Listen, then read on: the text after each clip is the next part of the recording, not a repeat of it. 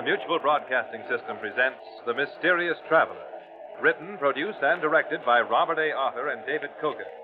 And presenting tonight two of radio's foremost personalities, Frank Barents and Roger DeCoven, in Death at 50 Fathoms.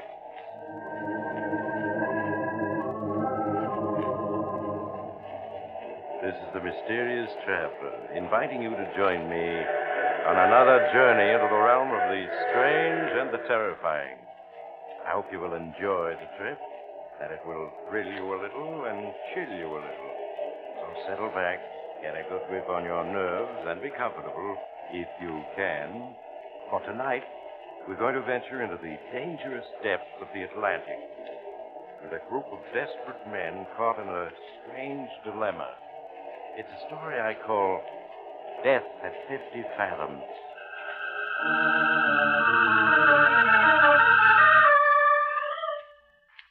I suppose you've been reading the newspapers these last few weeks. You saw those headlines.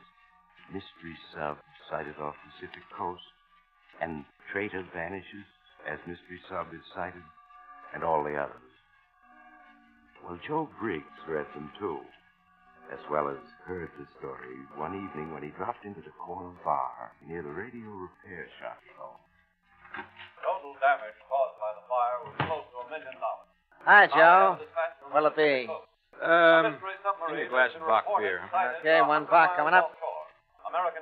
Hey, what's that news commentator saying about a mystery sub? Let me listen to that. Official comment has come from the Navy Department, except the statement, "We are investigating." One rumor insists that the appearance of the mystery sub is connected with former German dictator Adolf Hitler. According to unidentified sources, Hitler is hiding somewhere in South America and being supplied by submarines. However, official circles regard this story as being fantastic. This summary of the last-minute news has been brought to you by Mystery submarines. Hitler hiding in South America. What'll they think of next? Yeah, it's screwy, all right. But I could tell you a story that's even screwier. Huh? I know what happened to Hitler. And where he is now. Yeah? Yeah. I thought the Russians found his body when they captured Berlin. Maybe they found a body, but it wasn't his. Whose was it? A double. Hitler did try to get away by submarine, see? And this... No, you wouldn't believe it if I told you. Try me and see. Okay. Only, I never told it before, you see. Not even to my buddies when I was in the Navy. Why should I be called nuts and sent up for observation? So, don't believe me. Just call it, a story. And you can stand me a beer when I've finished, huh? All right, Joe. It's just a story. Check. Well, it began the night after the war in Europe ended. I was in the Navy then. I was a radio operator on board the destroyer Spindrift. It was late at night, and I was half asleep in the radio room, the receiver over my ears, when I heard it. A voice that seemed to come whispering out of no place. Hello. Can you hear me? Can anybody hear me? Please, if you can hear me. Voice faded out again. It was a German voice, talking English good. I turned the controls, and it came back, stronger. Hello. This is Oberleutnant Reiner of the undersea boat Wolf. Listen to me. Anybody who may be picking up this message, please listen. Nobody can help us. But it makes it easier to talk. Easier to face what's coming. Easier to face death. Yes, death. We are doomed, and we know it. And yet only yesterday, we thought all danger was past. Yes, just yesterday afternoon, as we were cruising on the surface, recharging our batteries, we thought our mission was as good as accomplished. Captain Metz was on the bridge with our very special passenger, who called himself Schmidt. Though, of course, we all knew who he was. A beautiful day, Captain. Particularly gratifying after our long submersion. Yes, Your Excellency. Pardon me, Herr Schmidt. You must not take the slightest risk as long as I am aboard, Captain Metz. We have lost, but I shall yet win. You hear? I shall win. For it would be disloyal of me to believe anything else, Herr Schmidt. In South America, I will make my plan. The world will think me dead. Instead, I will be hidden, where I can direct our rebirth. Quite so, Your Excellency. Pardon me, the lookout has sighted something. Ach, yeah, there's a lifeboat drifting 3 points off our starboard bow.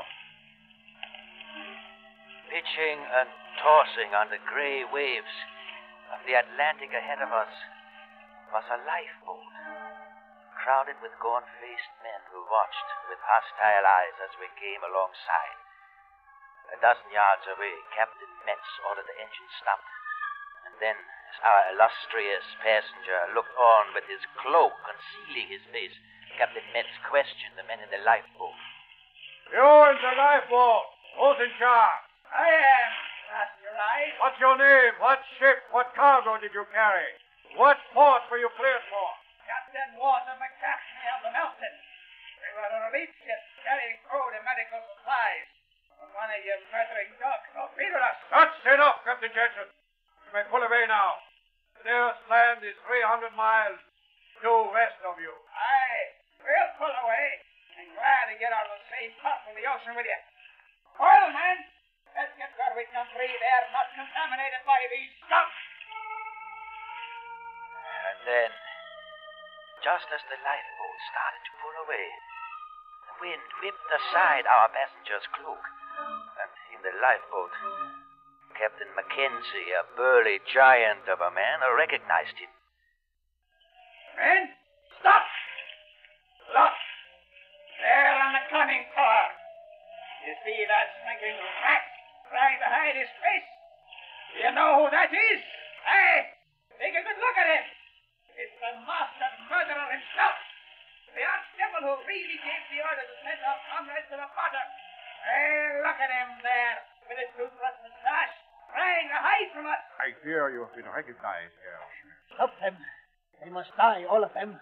Turn your guns on them. That is against international law, Herr Schmidt. I order you to destroy that boat, Captain.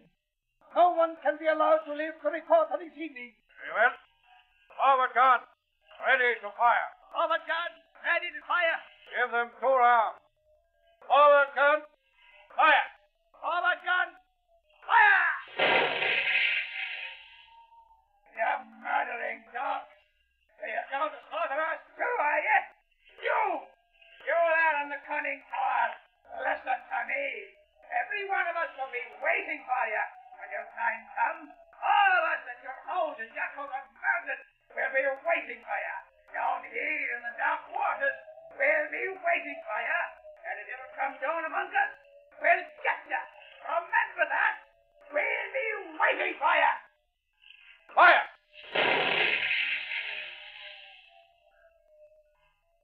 They are gone. Yeah. And directly, there will be no eyewitness to tell of seeing you aboard a submarine in these waters, Herr Schmidt.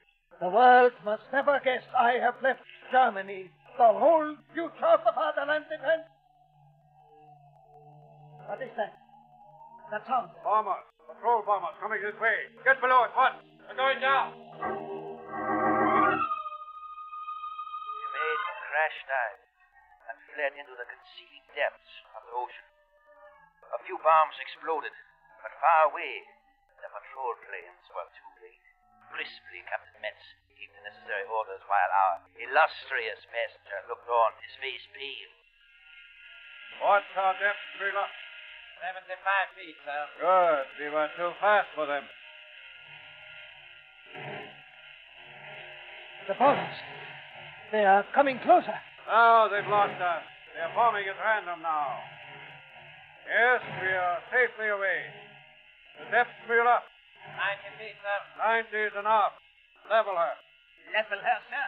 We'll set our course at 180. Level her, I said. We're still diving. The leveling planes. He won't respond, sir. What? Hey, that their jam, those operating motors have broken down. We are damaged. The bombs have damaged us. Nonsense. There wasn't a bomb close enough to break an egg. Miller, our depth. 120 feet, sir. Lieutenant Heiner, order half speed ahead. Half speed ahead. Lift to hand operation of the diving plane. And operation of the diving plane, sir. Now, level her. Level here, sir. Well, what's the matter? Captain. Operating speed. On turn. It won't turn. The plane must be jammed, sir. They're still diving. Captain Metz, I demand that you rise to the surface. There is something wrong, and my safety must not be in danger. Silence! I am captain of this vessel, and I'm giving the order. All right. Our leveling planes are jammed. We'll surface and clear them. Miller, F. 150 feet, sir. Stop the engine. Stop the engine. Load the forward ballast tank. Load the forward ballast tank.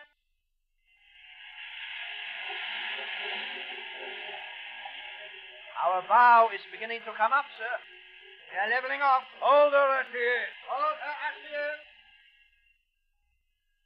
Miller, how fast are we going up? Not rising at all, sir. That's surprising. We must be. It is diving. 20 feet a minute. According to the gauges, we are light, not heavy. We can't still be diving. Captain, I order you to take me to the surface immediately. Do you hear? I am just as interested as you in reaching the surface, Herr Schmidt. Blow the main ballast tank. Blow the main ballast tank.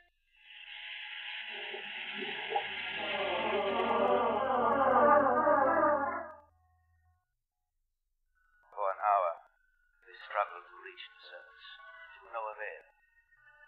We blew all our ballast tanks until we should have shot up like a cork. And still we continued settling toward the bottom. It was unreal, unbelievable, impossible. The crew stared at each other, white-faced, and dared not utter their fears aloud. Our illustrious passenger raved and ranted at Captain Metz, screeching about his safety till Metz ordered him to his cabin. White-faced, his beady black eyes wide with terror, Herr Schmidt left the control room. We continued trying to raise the Untersee boat, Wolf, to the surface. Lieutenant Heiner, what depth does the chart show? 300 feet with a gravel bottom, sir. But there's a ford in the ocean there just east of our position. A crevasse 1,000 feet deep. We are safely beyond it. Miller, our depth. 200 feet, sir. And we are going down 10 feet a minute. But our tanks are empty. We should be going up. Nevertheless, we are going down. And as long as we are, we will bottom and surface for repair. Who said that? Who spoke there, Lieutenant? I don't know, sir. Miller? Not I, sir. Fire! Thank you. Someone is lying. When I find him, he'll go into air. Miller, our depth. And 20 feet. The tunnel, sir, as if... As if what? Nothing, sir. Go on, as if what? Excuse me, sir. I was going to say, as if something was pulling us down. Aha. But you thought better of saying it. Yes, sir. See that you continue to think better of such remarks. The same applies to everyone on board. Lieutenant Heiner. Yes, sir. We will bottom in 7 minutes. Prepare to make an inspection of the ship as we do.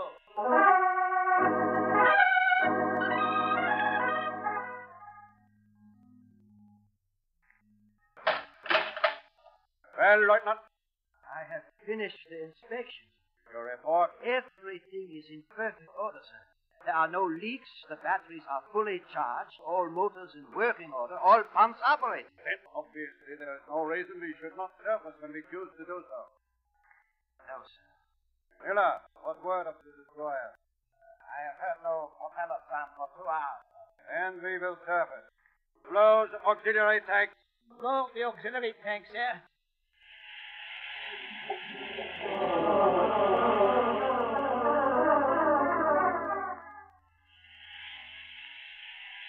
All main and auxiliary tanks empty, sir.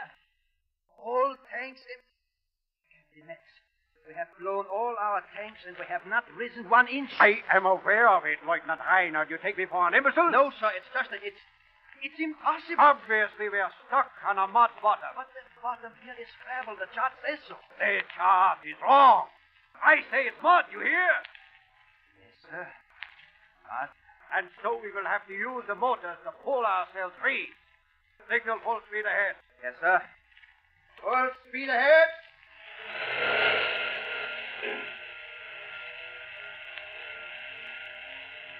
We're not moving. What is it? Why have the fools cut off the motor? Excuse me, sir. The engine room is reporting. I suppose the idiots have burned out the motor. No, sir. They say the propeller is foul. How can it be foul? It's impossible for it to become fouled on this bottom. Yes, sir. They say it's not entirely foul. It will turn, but only very slowly. As if what? They say it turns as if a lot of hands were holding it to keep it from revolving. Fools! Imbeciles! When we get back to our base, I'll court-martial every man aboard. Got entangled in a little seaweed, that's all. We may be able to reverse the propeller and free it. Full speed astern, Lieutenant Reiner. Full speed astern!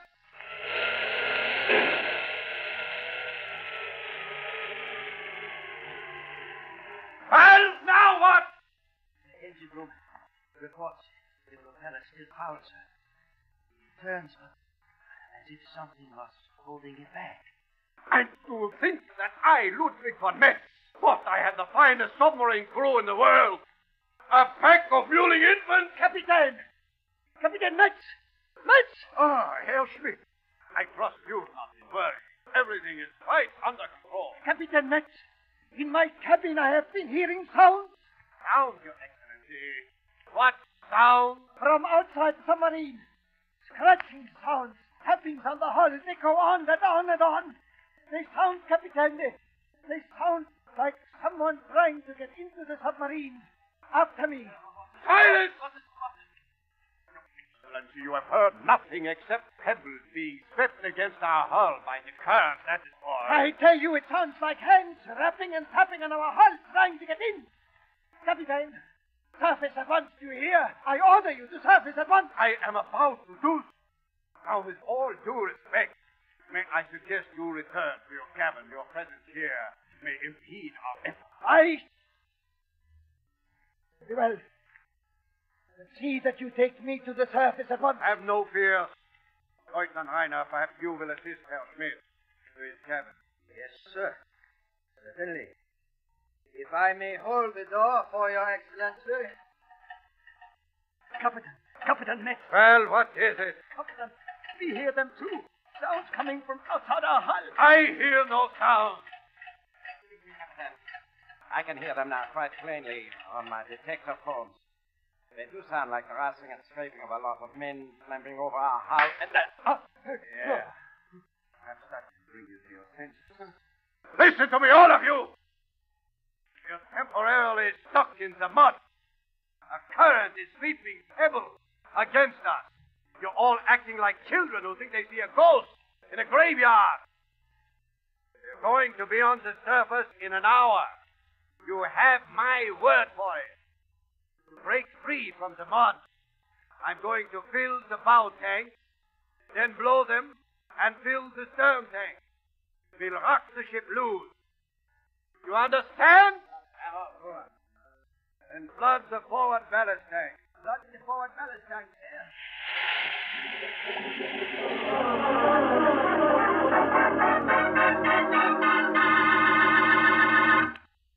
Captain Metz. Yeah, Herr Leutnant. The pumps are operating again. The failure was caused by Seaman Hans Jäger. Jäger? How?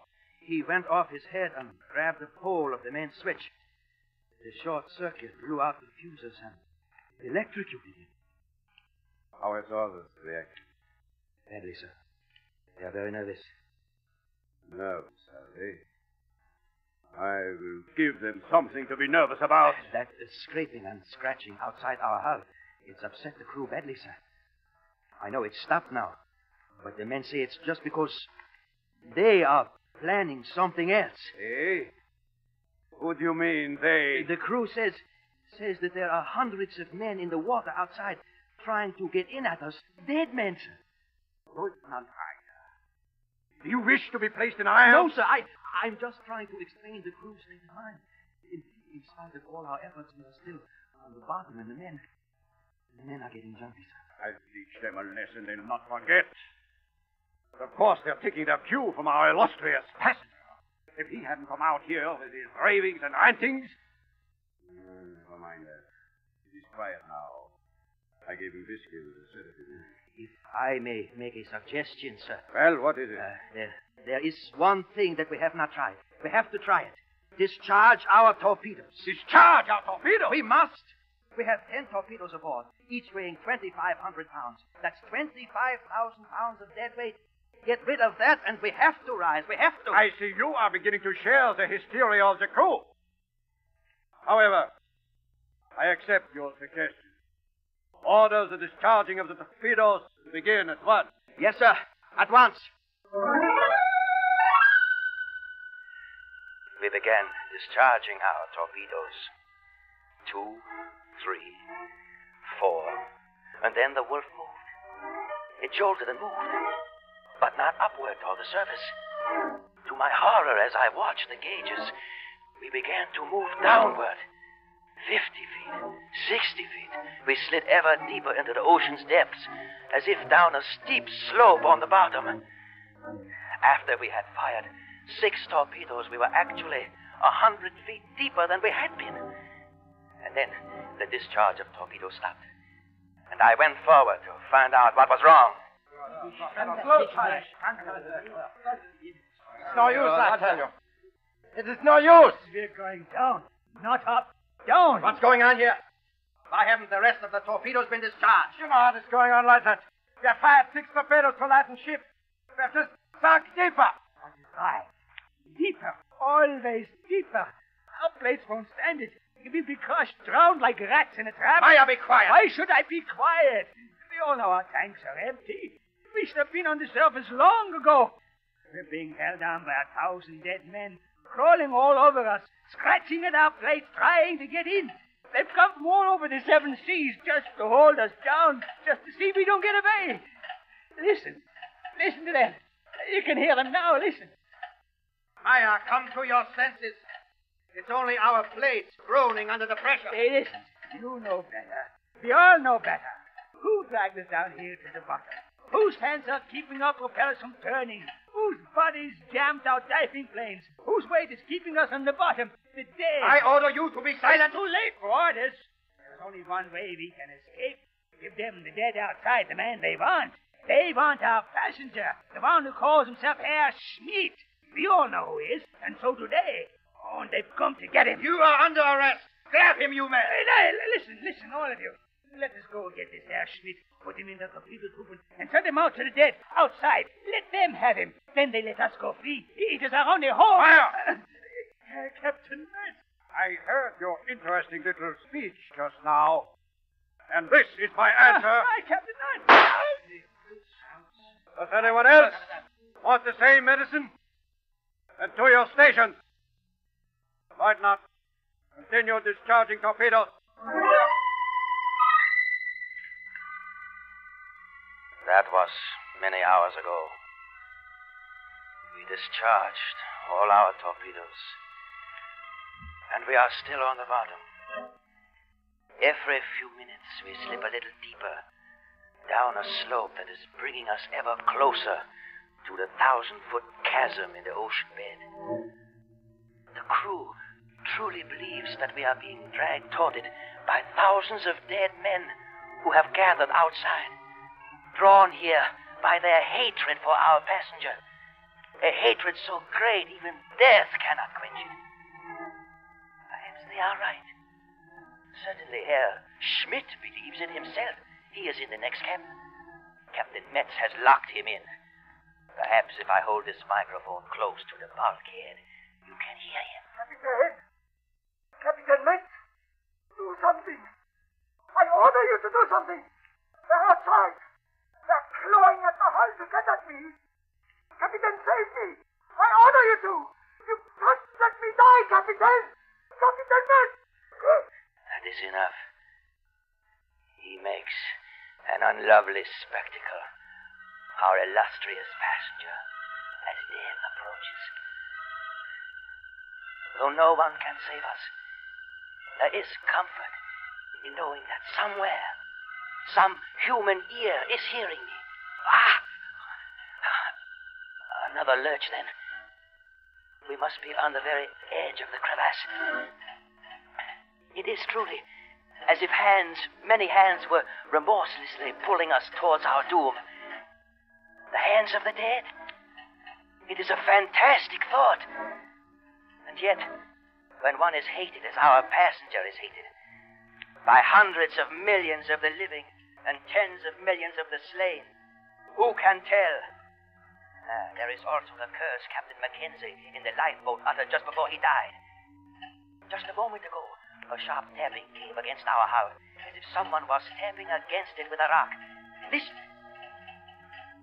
That tapping is in international code. It's a message from outside. A message from someone outside the submarine at a depth of 400 feet.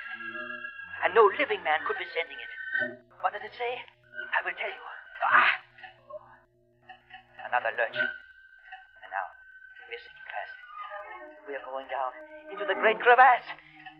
450 feet. 500 feet. In a moment, this submarine will crumple like a child's toy. But first, the message. It says, "We are waiting for you, Adolf Hitler. We are waiting for you, Adolf Hitler." That's the message we are receiving 500 feet deep in the ocean. And now, our plates are cracking. We're done for!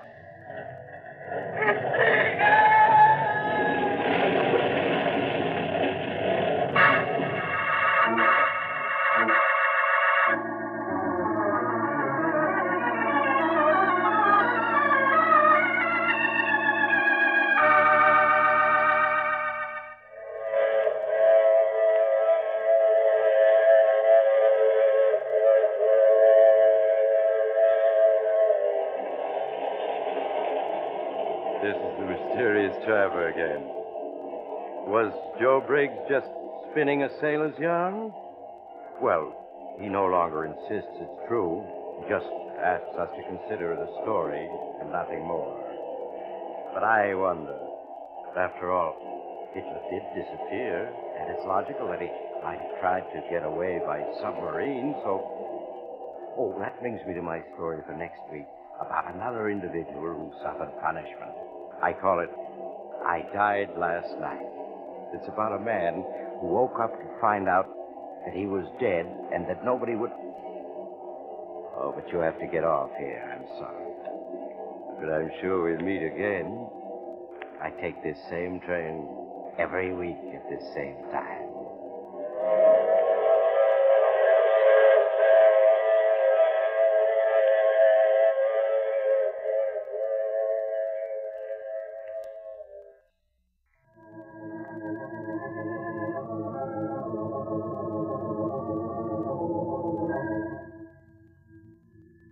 You have just heard The Mysterious Traveler, which is played by Maurice Tarplin. In the cast were Frank Behrens, Roger De Koven, Robert Dryden, and Ronald Dawson. Original music is composed and played by Al Finelli. This is Bob Emmerich speaking. This is the Mutual Broadcasting System.